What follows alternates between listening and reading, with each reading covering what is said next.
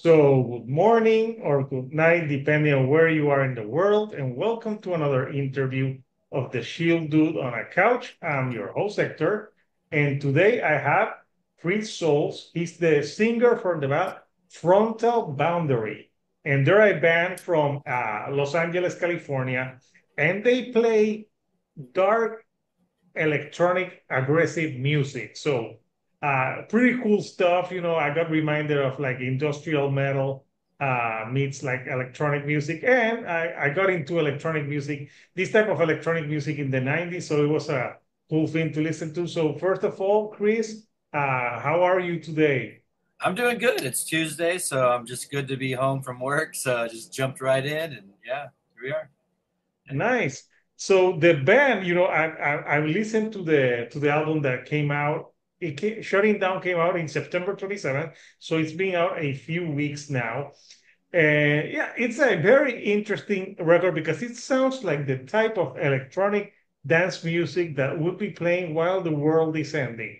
That's awesome. At least you're having fun and dancing while it's going down, right? So Yes, yes, there's some. I know there's some interesting sound effects in some of the songs. So I was wondering where you got them from. So for people who, haven't heard Frontal Boundary, tell me, like a 1 minute pitch from the band. yeah, all right, no problem. So Frontal Boundary is a mixture of all that aggressive vocal style, but with like the melody that's carrying it, very danceable, but also hits the emotions of all these melodies hitting with the rough vocals and all that. So when you just said it's like the end of the world kind of thing, but like, oh, we're still going down, but we're going to dance. It's kind of the aggressive electronic nature of it. Like I said, though, we also bring in some other elements like the melody driven stuff, which Brendan, who started this project back in 2004, 2 or whatever, a long, long time ago. Because I just joined back in 2019. So it's been a progressive and changing and changing and changing over time.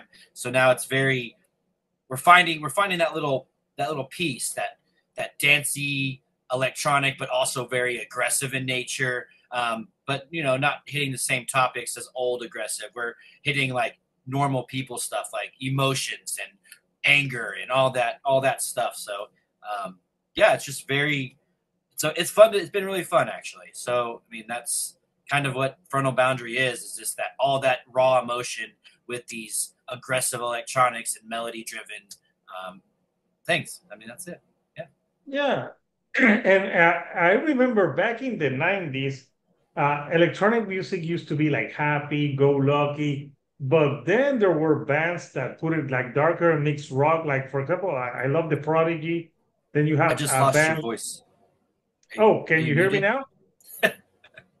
So, I got a lot into like, I remember back in the 90s, the electronic music used to be like more happy, danceable, but then there came bands like Aphex Twin, The Prodigy, and it made Oh, like more aggressive. But I think the first like electronic, that it was like darker was when I saw the movie Blade. oh Uh, yeah. Yeah, I don't know who played that, but the beginning in the soundtrack, that felt like dark electronic music. So when I was listening to your track, it's like maybe they should use your music when you make when they remake the new Blade. Yeah, that'd be sick. If they do like a dance like a party type of scene. So and your vocals, yeah, they're kind of like aggressive and in style. So like what when you're doing vocals for this project, what was your approach that you wanted to vocally with Frontal Boundary? I am a big fan of all aggressive types of music, be that metal to, some hip hop or whatever. Aggressive is aggressive. So when I was, you know, going through some of this old stuff, because a lot of this newer stuff is stuff that I've personally worked on that I've had it sitting on my computer for I don't know how long. Brendan the same way, and then we brought in Jason. Same thing. We all work very well together, and we're all kind of floating around in that same idea of we like that aggressive, that very screaming, because that pulls you. I mean, it's very the music itself is completely different. Like you said, it's very dancey, but we pull that aggressive in. It's like bringing metal aspects into this dance music, so it makes it pretty fun. Keeps that aggressiveness and keeps you moving as well. So This, the album's called Shutting Down. So the first song is called Resurrect Me. So tell me, because right from the start, you start really aggressive. Tell me a little bit about what Resurrect Me is all about. it's basically, in short, it's about trying to restart. You're trying to get a new take on something. Bring me back. Like, hey, I've messed up a lot. I've done a lot of really crappy things, and I've done whatever. It's just about being rebrought back into it. Like, leave your old stuff behind. Let's not worry about the past. Let's worry about what's happening right now and what's going on in the future. So you have to make that kind of aggressive. It's like, screw the past. Let's just keep going, kind of thing. So Okay, yeah, and yeah. it really starts the album really well. And on that track, I hear like someone like there's a part where someone is talking, and I don't know where you got that from because I don't. It kind of reminded me. There's a band called Nothing More, and they have someone like, and it sounded like the same dude. I'm like, I wonder if it's like from the same dude. So what's that person that's doing like a speech? It's funny is that the keyboard player Jason, he is like the craziest when it comes to sampling. So I can listen to these songs and I will hear something that I haven't heard before in the back. But Yeah. he's sampled so many different movies, and we've got like all different types of samples throughout the whole CD. For me to sit here and be like, So oh, it's yeah. this one, I won't remember. Because without a chance, the last 10 seconds, I want, was that from the Oh Don't Be a no. Menace to South Central while drinking your juice in the hood? Because he says like, Hold on a second. Yeah. There's so many. I think some of them are like there's SLC Punk in there. I think that there's cyber wear. There's a whole bunch. There's a whole bunch. Memoirs of a Geisha, I think, are also in there somewhere. So yeah, there's a lot of samples sprinkled in throughout. Well, there's another song at the end that I found a bit funny that where you're talking like at the end, everyone's fighting about the same things, and you mentioned something about Oreos. I'm like, where the hell is that from? yeah, pretty. Yeah, those are some really good movies. Like he's got, like I said, he is like the king of all these samples. So like I even have to listen and be like, man, I know that sound bite, but I just don't know what it's from. So Yeah, I yeah, don't know he's where that one is from. I'm like, everyone's gonna be fighting about Oreos then 50 years later. So it's funny because, like I said, this is like a soundtrack to the end of the world. And the album's called Shutting Down. yeah. Uh, so tell me, like, was that the vibe that you were going for when you were like doing this album? I mean, so the way it happened is that we made that first track, which was "Resurrect Me." That was very first, right? Resurrect Me, And yeah. then we, put it out in the world, and we're like, hey, whatever. Let's see what would happen, right? And we got some good feedback, so we're like, we're gonna keep going because we kind of wanted to do this anyway. So we kept going, we kept pushing, and then we wrote the next track, which ended up being "Shutting Down." And I wrote it based on like everyday things like how I was feeling about certain things and how I see things and whatever. So then I started writing it, and then I wrote a lot of the lyrics based off of that song the rest of the album because it's about basically the album is a story about how somebody can be reborn and going through all the things again and going through all the problems, all the emotional turmoil that they have, including the songs like "Lie to Me," where you have to deal with somebody that's blatantly in your face lying about things, or forgotten because you feel like you just you're forgotten, right? So there's Mm. all those tracks. I mean, and then the last song, it's me admitting blame that hey, maybe I'm the problem kind of thing. So it's really about the whole album is kind of like turmoil about how you as a person's trying to grow and grow and grow, but there's things that keep getting in the way and you're trying to overcome those things. And eventually it's something you just got to deal with, right? So Yeah, yeah. so it's yeah, dealing with obstacles and you have a few like there's a few guest stars on the album. You have Her Own World, Sadie. Tell me a lot about the guest spots on the tracks. Her Own World is a wonderful band. They're out in Poland. They are friends of ours. I've known them for quite a while now. I've played some shows with them out in Europe. Um, and then Sadie is my daughter. So Oh, yeah, nice. yeah, yeah. She helped me actually write some of that song, Darkness Closing In. And she is actually the female voice in that song after the chorus. And I got her to sing it, and she just turned 11. So it's pretty cool. Oh, that's nice. So Yeah. she doesn't think her dad is cringe. Because my sons and daughter like they don't care what they do, they'll think like yeah it kind of sucks. So what's your process? So the process about lyrics is kind of I go through the song, we write the song together, we go through everything where we all kind of just throw it at each other, and then I will sit there and I will, depending on how I'm, writing about like shutting down, for example, I started writing the chorus first. So I started writing that chorus and I wrote, I'm shutting down and I'm falling away. And then after that, I was able to then write that that emotion about somebody, just wanting to be done, right?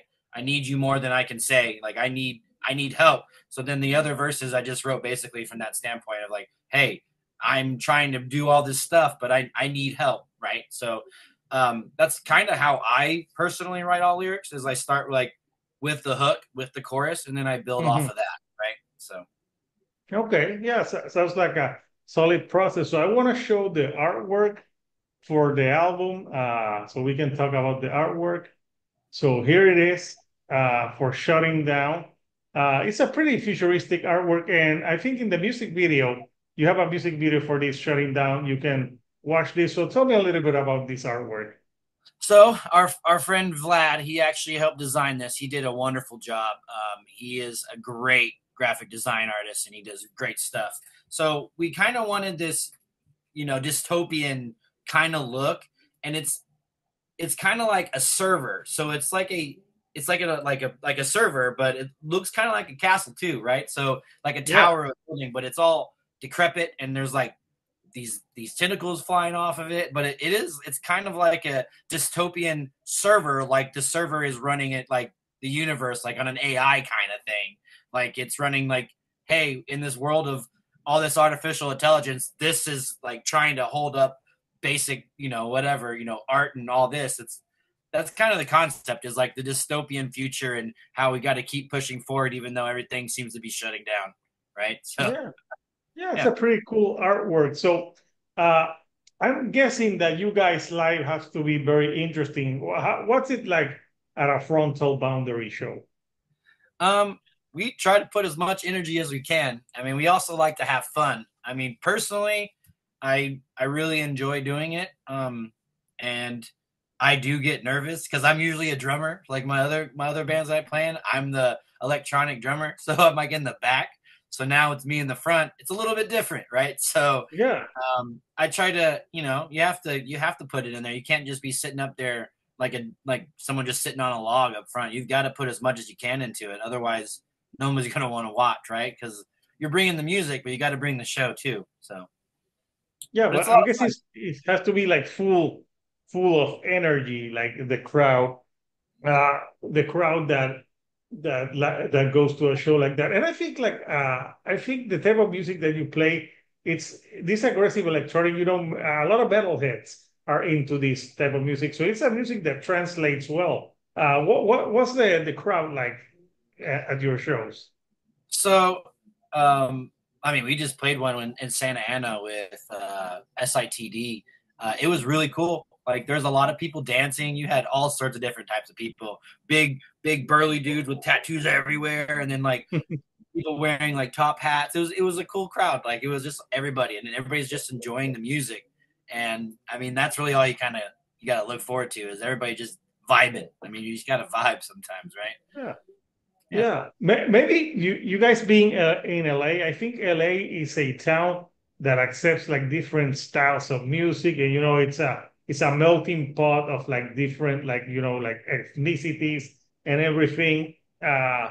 So I don't know. That's what I think of LA. Like LA is very acceptance to like different styles of music.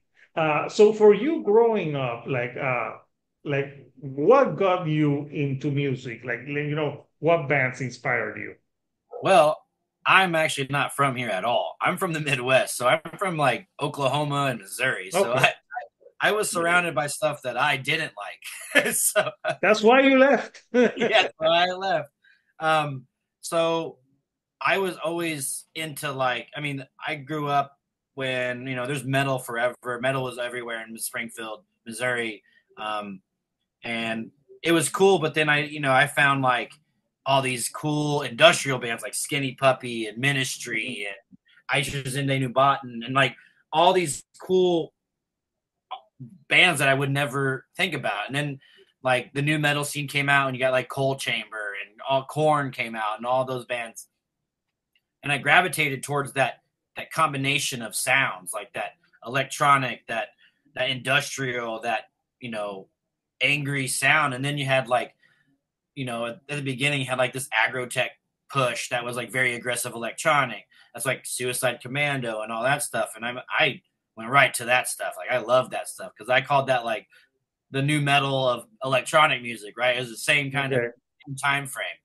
Um, and being in the Midwest, I mean, it's kind of easy to gravitate and go to like something that's so angry because there's a lot of things there that made me angry, right? So it was like easy to just gravitate to, and I listen to like everything, which I could say all day long, but if anybody knows me, they know that I listen to like on my phone. If you pull up my playlist, it's like Spice Girls or Taylor Swift, and then it's like doom metal, and then it's like Dark Funeral, and like so it's like I'm all over the place. But yeah, I mean that's exactly why. I mean that's what I gravitated towards that, and I liked that ability to just let loose and dance with certain types of music. I mean, there's times for pits, then there's times for just hanging out and dancing in a club. You know what I mean? So it's like I liked both of those worlds, and some, I was very drawn by that. I was drawn by that, so that's why I kind of fell into it. So Yeah, I think in the beginning of the 2010s, maybe when Korn did that album with Skrillex, that's oh also yeah, was like, yeah, that's also was very big because like they brought like that sound of that type of music, well, more EDM stuff that he did with their style. So yeah, it's pretty cool stuff. So you guys already the album's out a few weeks now. Where do you have physical copies or is it all like digital? we do. Remission in the I can send the link, or it's in the Remission.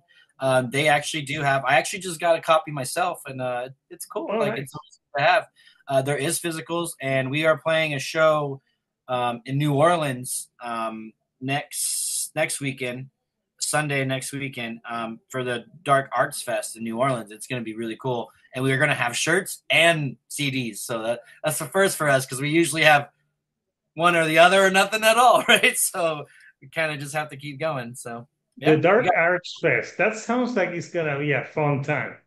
oh, it's definitely gonna be fun. We got actually funny is last year I was playing with one of my other bands in this festival that they're throwing, and they hit us up the day before because Brendan was just gonna come and meet us there because he actually lives in Oklahoma, so he was gonna meet us there just to come hang out with us because we haven't seen him in forever. And the day before I landed, they're like, "Hey, can Frontal Boundary do a show?" And me and Brendan never practiced anything. Like it was just me and him at that time. And so we're like, sure, why not? And we did. And we played the show. We played 6 songs. So I mean, and that's what kind of lit the fire under us, to be like, all right, let's just keep going. Let's push. So yeah, it was Yeah. that's so it's good to go back and actually be able to perform a full length, set instead of like 6 songs that we kind of threw together at the last minute. So that'd be cool. So yeah, so you perform under pressure on that one. Yeah, I may Yeah. have had a So little bit of drinks for sure. I've always uh, put karaoke them in my room is one thing, not in front of people, right? no, I'm guessing it wouldn't be the same thing at all. So yeah, so I'll post the link for people who want to get it, and it's also on Bandcamp, It and is. you have a few lyric videos. I think I saw a few of them. in your YouTube page. So, what's next for the band after this concert that you're doing? Like, what are the immediate future plans? So we already have some more shows booked. We haven't released them yet because we're still waiting on finalized things. But once Mhm. we do, we will have some more shows, even potentially by the end of this year. Probably one in LA. Next year we have some shows booked. Again, we're waiting to tell everybody when once we do. But we already have. We're sending a single off, another single not related to the CD for a compilation album. It's an old song that we revamped and made new for this compilation, which is really cool. Electronic Saviors. Um, and then it'll be after that. I mean, we're kind of just keep on going. I mean, I've already started working on new music for further down because I like to be a little bit ahead instead of behind. So that and remixes, we've been doing a lot of remixes. So it's always fun to do because you put your spin on someone else's work. It's awesome. So Yeah, no, pretty cool. So I would recommend this to people who like dark electronic music, like the type of bands that we've been discussing. You will get into it. So, Chris, anything you would like to say to the people before we go? just thank you so much. Like it's really cool that everybody is pulling together to listen to this music, and thank you so much for having me. And I hope everybody likes what they hear. Yeah. So Frontal Boundary Shutting Down is out now digitally, and you can also pre buy it physically if you choose to. So I'll put the link so you can follow the band. So Chris, I want to thank you for taking some time Thank you. from your night in LA to talk here to me in Puerto Rico. So until next time, couchers, this is Hector, the Shield Dude on a couch, and I'll see you all right here on the couch. Thank you and goodbye.